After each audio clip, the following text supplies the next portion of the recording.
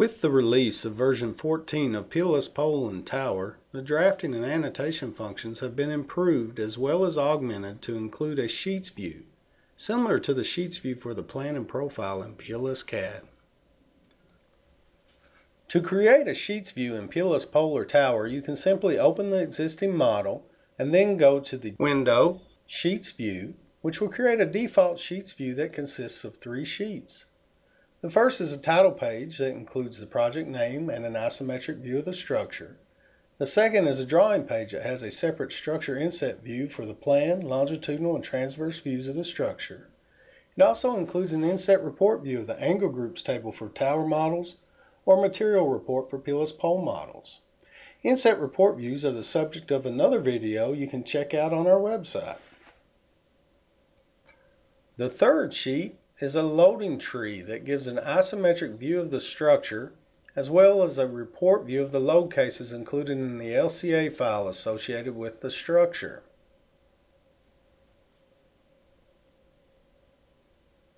Going back to the initial Sheets view, some of the settings in the drafting menu are the same as your PLS-CAD model. The first is the drafting page size, which allows you to define the height and width of the pages in the Sheets view. The next is a drafting number of sheet pages, which allows you to define the start page number for the Sheets view, the number of title pages, the number of notes pages, drawing pages, and appendix pages. These are different areas in the Sheets view to give you independent control over such things as attachments and placement of the reports and inset views. Another item that you can use to attach raster images and vector drawings to a Sheets view is the Drafting Attachment Manager. For this example, let's attach a common DXF border to our Sheets view. You can do this by going to the Attachment Manager and hitting the Attach button, and then selecting the file you wish to attach, and when you hit Open, it will bring up an options menu that will allow you to pick which view to attach the item to, and whether you want it attached to all sheets, a single sheet, or one of the other sections of the Sheets view. For this, we will attach to all sheets and select OK. Now the border drawing is attached to all the sheets. You can see as you look around the Sheets view, the border has areas to make revisions and other notes that you may need to do on your different Sheets views.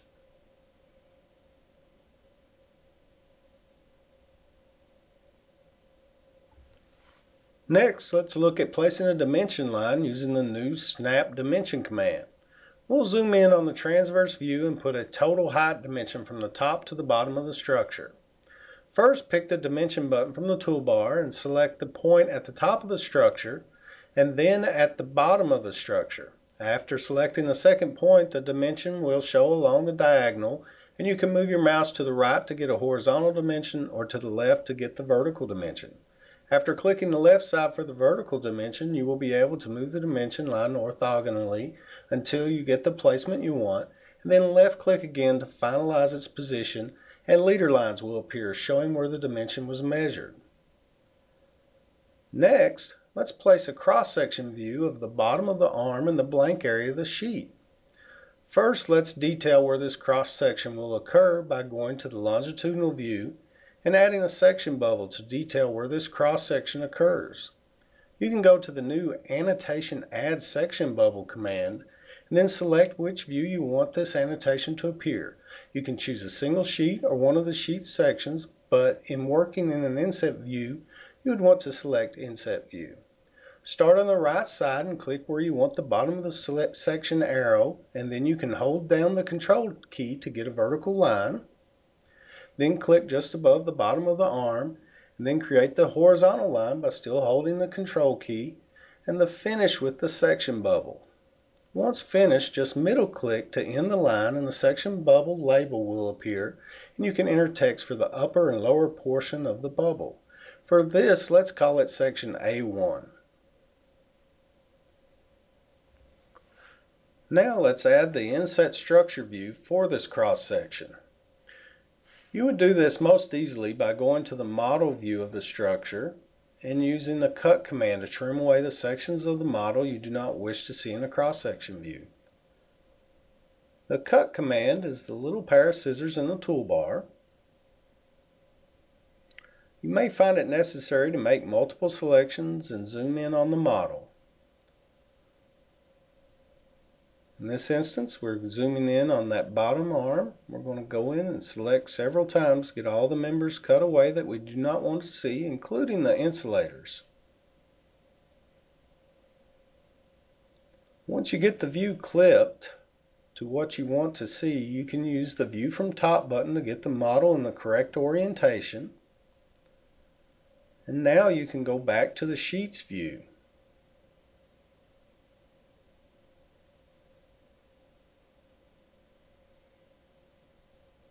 Now that you're back in the Sheets view, you can go to Drafting, Inset View, Add Inset Structure View, which will prompt you to select the area where you want the inset view. You can make a rough selection where you want the view, and then the Add Structure view will appear, where you can pick one of the standard isometric, plan, longitudinal, or transverse views, or you can pick the current model view which we just previously created. Once you hit continue, you will be brought to the Sheet Inset View table, and you can see the information about all the structure inset views. We can change the name of the one we just created to section A1. The table contains a great deal of the options for the inset views, including which sheet is located on, position on sheet, scale, annotation, display order, style, color, and labels. You can also choose to display your inset view borders. You may find it easy to maneuver and edit the view placement by seeing these borders as you create your sheet, so I'm going to turn these on for all the inset structure views.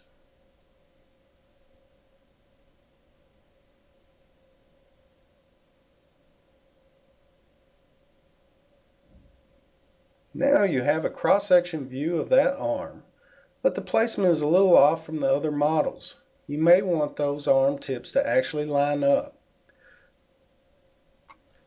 This can be accomplished using some of the inset view commands you can access using the entity info commands. You can hit your S key to change your snap settings, and when you do so, one of the options is inset views. Now, when I select the edge of the inset view, I can choose several commands, including one to resize the view. You can select the edge you would like to move, which highlights red, and you can move it graphically. You can snap to the edge of another inset view by holding down the Control key while moving the edge. This can be done vertically and horizontally.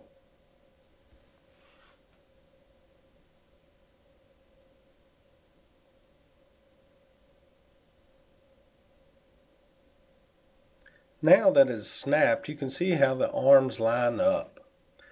Now let's add another dimension line to show the length of the arm using the same dimension command we used for the height. First, we'll select the dimension command, select one joint on the left side of the arm, the other on the right, and then move that dimension up to where you'd like to see it, and the lines will show where the joints were measured from. In looking at the views, you may find it useful to label the members. Since this is next to the group table, you could label all the members using their group labels, which is accomplished by selecting the Edit Inset View command, which will take you to the table, and then you can change the structure member labels to group for that view. Once you've changed this, you can hit Apply to see the view update from the table without leaving the table view. Then hit OK to exit the table view.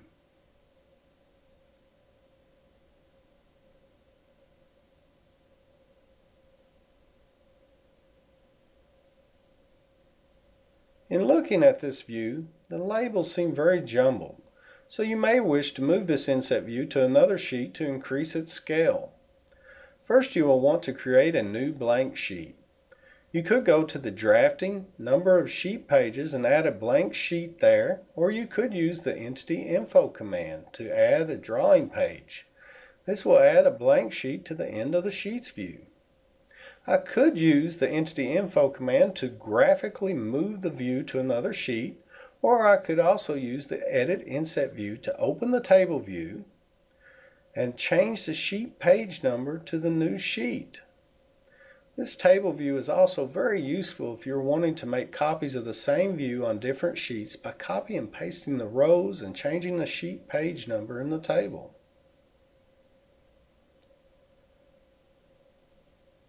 Now I can go to that view and use the resize command to get a larger inset view.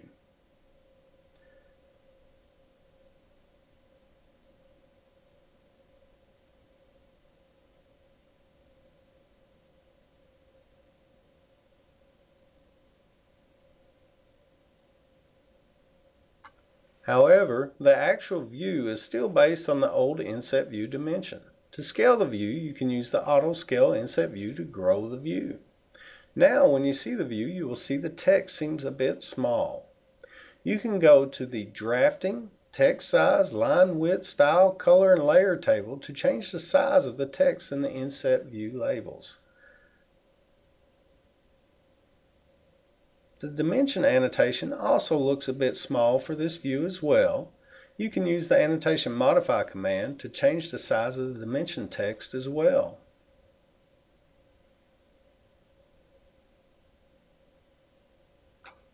Once you get a view set up for a type of model, you may want to share this view with similar models. You can do this by importing the settings into another model. Here is our same tower model with different cross-section views, notes, pages, and reports. This particular model, as you zoom in, you'll see has the foundation reactions report over on the end.